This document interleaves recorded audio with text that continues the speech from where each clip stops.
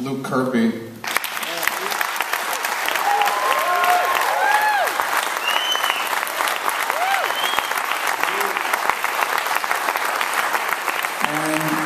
He's a very patient father who really captured every single emotion that someone who deals with bipolar on a regular basis went through. Griffin Dunne.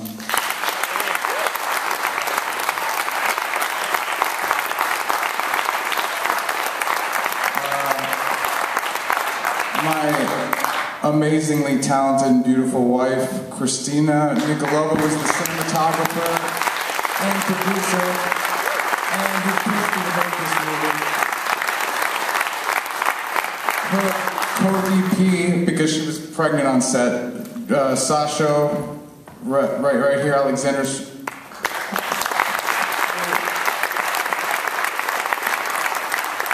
And my amazing producer, Jeremy, who managed to put all these jagged pieces together.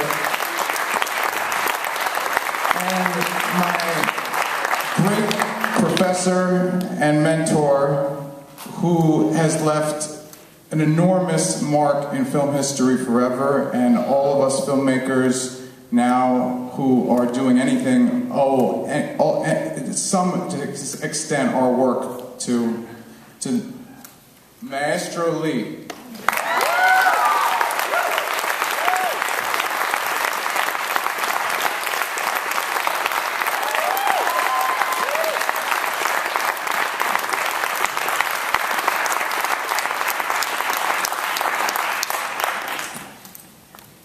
Before we take questions from the audience, Paul, do you want to just tell everyone what the inspiration was for the movie was, and let's just start there.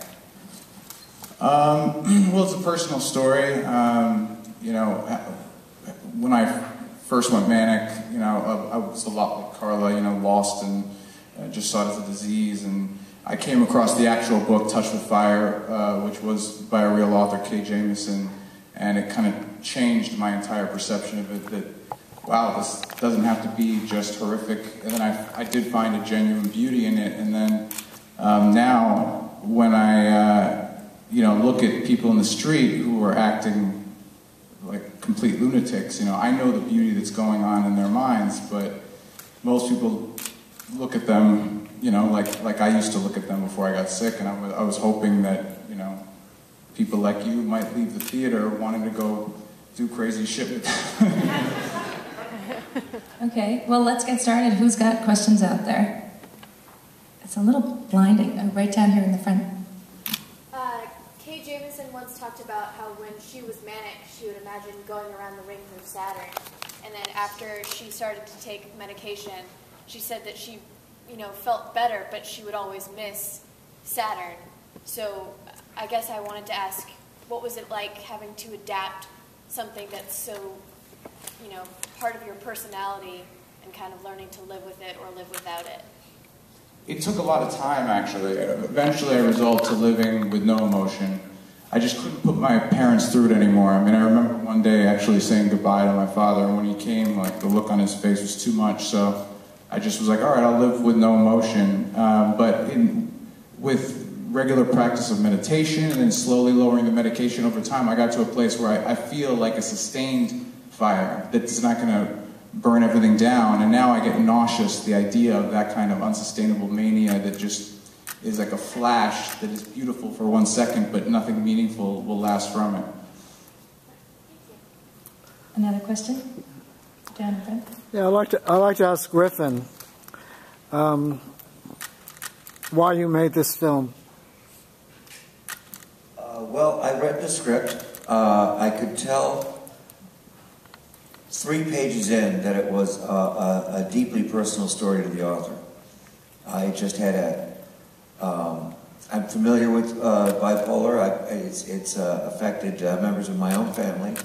And in fact, excuse me, this illness has touched quite a few members of people working who worked on this film.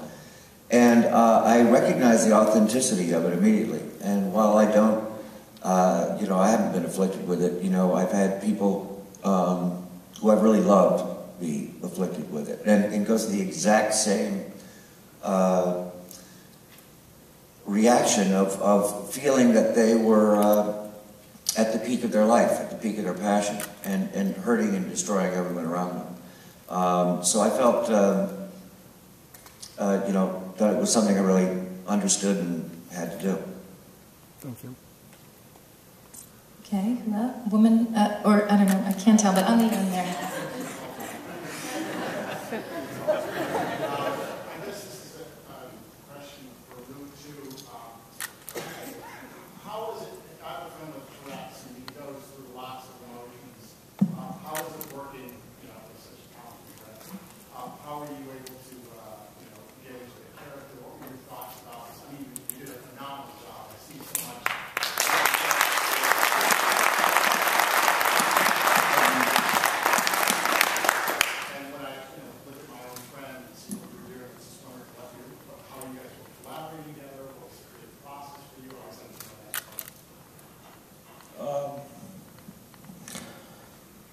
I learned my lines, and I hit my mark.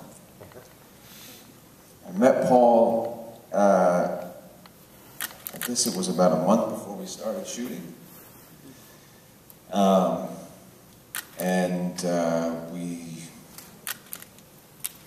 started going for walks together. And Paul started sharing his story with me, and I shared my story with him, and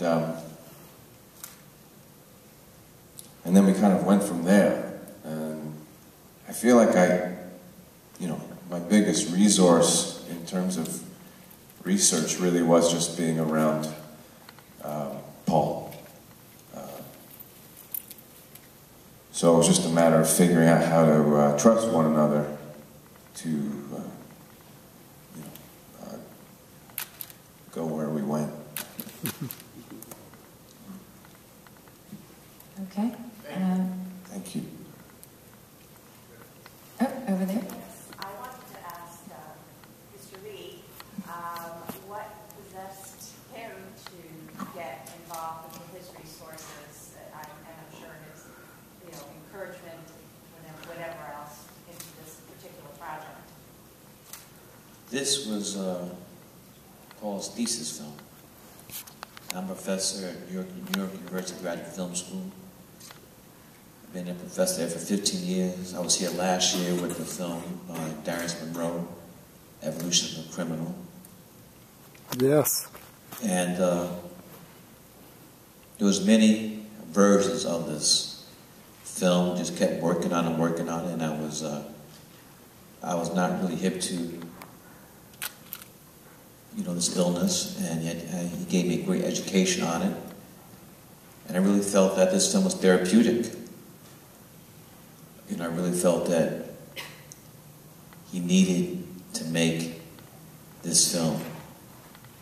And I did what I have to do for all my students. You know, this is not just something I do for Paul. I mean, it's my job to help. The grad film school is 3 years, and I teach the 30 students, and those are students who get ready to do their thesis film. So that's when it's put up or shut up. And now the big thing in NYU is whether you're going to do a short or a feature for your thesis. So I'm glad to be here.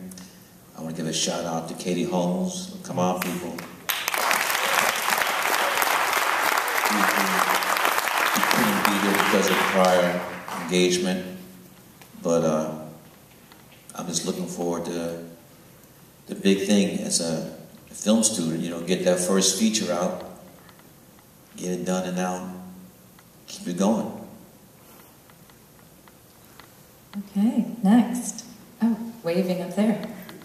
Yeah, first of all, I'm somebody who's suffered with bipolar for decades now, and I just really want to thank you for doing justice to this very tender and sensitive topic with full all compassion and really sort of extra perspective it deserves.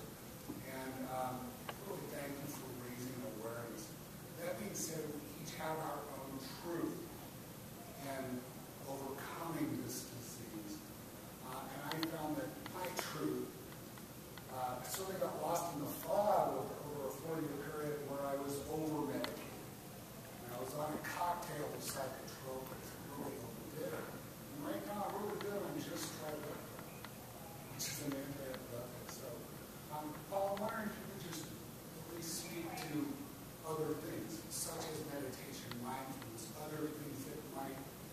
mean, you saying this says it all. This is what I wanted the movie to do, is to open up this kind of conversation.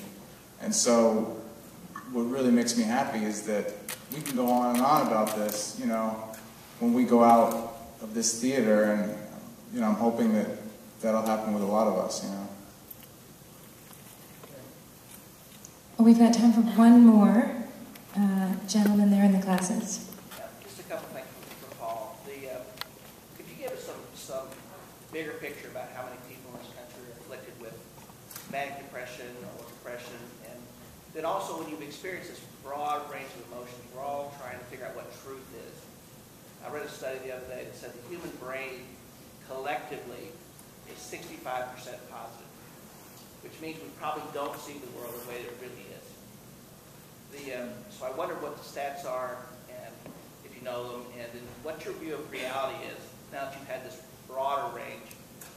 Well, to answer, statistically, 1% of the population suffers with bipolar, what they used to call just manic depression, bipolar, but now they've added bipolar 2, which is not quite bipolar, but it's a sort of mood swings, which don't reach the level of insanity, but or swings. But for the 1% of the population, it's bipolar, and that population does see things. I mean, there was just a study on Van Gogh that he was seeing particles in the air that were created in spirals that the human eye normally can't see.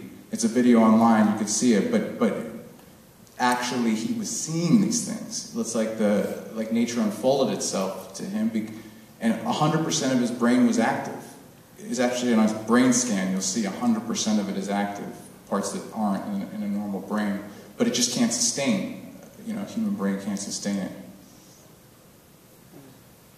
I think that's all we have time for, but obviously you can see there's so much to talk about with this movie. It is playing several more times throughout the festival, so please tell all your friends. We're just huge fans of it here at South by, so the more people who see it, the more conversations there can be about it. So fill out all your ballots, drop them in the box. Thank you so much for coming, and again, please tell all your friends.